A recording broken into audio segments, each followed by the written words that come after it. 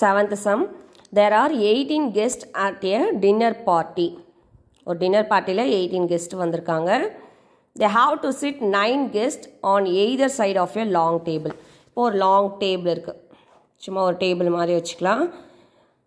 either sideனா எதிர்க்க உட்காராங்க. So இந்த side வந்து 9 சீட் இருக்கு.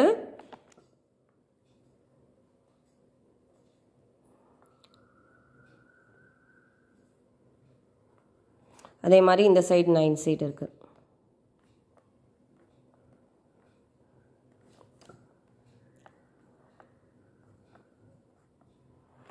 ஓகேங்களா?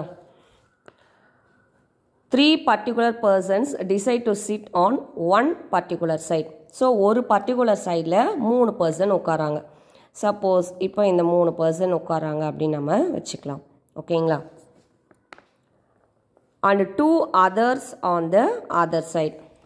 other sideல 2 பேர் உட்கார்ந்திருக்காங்க.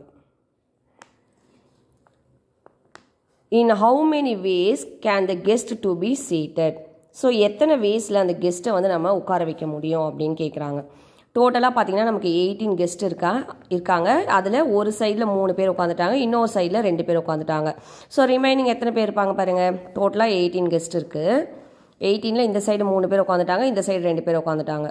ஸோ 3 + 2 5. ஸோ 18 - 5 நமக்கு எவ்வளோ வரும்? 13 வரும். சரிங்களா? ஸோ இப்போ 13ல் இப்போ இந்த பக்கம் வந்து நமக்கு 6 கெஸ்ட் இருக்காங்க, இந்த பக்கம் 7 கெஸ்ட் இருக்காங்க. ஸோ இதில் ஒரு சைடு வந்து நம்ம 6 உட்கார வச்சோம் அப்படின்னா இன்னொரு சைடு வந்து அவங்களே 7 மெம்பர்ஸ் உட்காந்துருவாங்க. இல்லைனா இந்த சைடு நம்ம 7 மெம்பர்ஸை வந்து உட்கார வச்சோம் அப்படின்னா இன்னொரு சைடு வந்து அவங்க 6 மெம்பர்ஸ் வந்து அவங்களே உட்காந்துருவாங்க. அப்போ நமக்கு என்ன தேவைன்னா ஒரு சைடு நம்ம அவங்கள வந்து அதாவது சீட்டட் உட்கார வச்சிங்கன்னா போதும். இன்னொரு சைடு என்ன பண்ணுவாங்க, மீதி இருக்கிற கெஸ்ட் வந்து அவங்களே உட்காந்துட போகிறாங்க. ஸோ நீங்கள் இந்த சைடு எடுத்தும் நீங்கள் போடலாம், இல்லைனா இந்த சைடு எடுத்தும் போடலாம். அதாவது 13ல் இப்போ 6 13C6 போடலாம். இதில் 7 ஸோ 13C7 போடலாம். எப்படி போட்டாலும் நமக்கு சேம் ஆன்சர் தான் கிடைக்கும். சரிங்களா? ஸோ இந்த சைடு 9 மெம்பர்ஸ் உட்காந்துருக்காங்க. So 9 factorial. அதே மாதிரி இந்த சைடு 9 மெம்பர்ஸ் உட்காந்துருக்காங்க, 9 ஃபேக்டோரியல் இன்டூ 13C6. அதாவது ஒரு சைடு வந்து நம்ம அவங்கள உட்கார வச்சிங்கன்னா போதும் கெஸ்ட்டை. மீதி கெஸ்ட்லாம் வந்து என்ன பண்ணுவாங்க, இன்னொரு சைடு அவங்களே போய் உட்காந்துக்க போகிறாங்க. ஸோ இந்த சைடு உட்காந்திங்கன்னா 6 மெம்பர்ஸ் உட்கார வைக்கணும். ஸோ 13C6 போட்டிருக்கேன். இந்த சைடு உட்கார வச்சோன்னா 7 மெம்பர்ஸ் உட்கார வைக்கணும். ஸோ 13C7 போடலாம். 13C6 போட்டாலும் ஒன்று தான், 13C7 போட்டாலும் ஒரே ஆன்சர் தான் வரும். ஓகேங்களா? ஸோ இந்த 9 ஃபேக்டோரியல் நம்ம அப்படியே வச்சுக்கலாம். இதுக்கு மட்டும் நம்ம ஃபார்முலா அப்ளை பண்ண போகிறோம். 9 factorial into 9 factorial into 13 factorial. Formula use பண்ணி போடுங்க. அப்படி இல்லைனா மேலே 6 வேல்யூஸ் கீழே 6 வேல்யூஸ் போடலாம். n factorial divided by r factorial into n minus r. rன்றது 6. So n minus r means 13 - 6 வந்து நமக்கு 7 ஃபேக்டோரியல் அப்படின்னு வரும். சரிங்களா? ஸோ இது கொஞ்சம் லாங்காக ஆன்சர் போகிறதுனால நம்ம இதோட ஸ்டாப் பண்ணிக்கலாம். Next 8th sum. If a polygon has 44 diagonals, find the number of its sides. So ஒரு பாலிகனில் 44 diagonals இருந்தால் அதோட நம்பர் ஆஃப் சைட்ஸ் என்ன அப்படின்னு கேட்குறாங்க. ஸோ இப்போ நம்ம பாலிகனை வந்து நம்ம n sides அப்படின்னு எடுத்துக்கலாம். Let the polygon be n sides. இப்போ எத்தனை சைட்ஸ் இருக்கோ அத்தனை வெர்டைசஸ் இருக்கும். சப்போஸ் இப்போ இந்த ஸ்கொயர்ஸ் இருக்குது அப்படின்னா இது வந்து ஒரு 4 சைட்ஸ். 4 ரெக்டாங்கிள் வரைச்சிக்கோங்க. 4 சைட்ஸ் மீன்ஸ் எத்தனை வெர்டைசஸ் இருக்கும்? 4 வெர்டைசஸ் இருக்கும். ஸோ எத்தனை சைட்ஸ் இருக்கோ அத்தனை வெர்டைசஸ் இருக்கும். ஸோ n சைட்ஸ் இருந்துச்சுன்னா நமக்கு எத்தனை வெர்டைசஸ் இருக்கும்? the polygon be n vertices. So n vertices வந்து நமக்கு இருக்கும். ஓகேங்களா? இப்போ இதில் வந்து நம்ம டயக்ராம் ட்ரா பண்ணுறோம். இப்போ பாலிகன் டயக்ராமை கூட நீங்கள் ட்ரா பண்ணிக்கோங்க.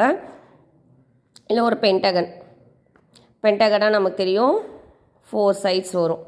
சாரி 5 சைட்ஸ் வரும். ஓகேங்களா? 1 2 3 4 5 6. ஸோ நான் வந்து எக்ஸகன் டயக்ராம் ட்ரா பண்ணியிருக்கேன். இப்போ இது வந்து 6 சைட்ஸ் இருக்குது, அதே மாதிரி 6 வெர்டைசஸ் இருக்குது. இப்போ இதில் நம்ம எத்தனை டயக்னல்ஸ் வேணால் நம்ம ட்ரா பண்ணிக்கலாம். இப்போ இது ஒரு டயக்னல்ஸ், இது ஒரு டயக்னல், இது ஒரு டயக்னல், அது மாதிரி நமக்கு வந்து போய்கிட்டே இருக்கும். ஓகேங்களா? ஸோ இப்போ ஒரு லைன் நம்ம ட்ரா பண்ணோம் அப்படின்னா அதுக்கு வந்து எத்தனை பாயிண்ட் தேவை? 2 பாயிண்ட் வந்து நமக்கு தேவைப்படுது. So number of lines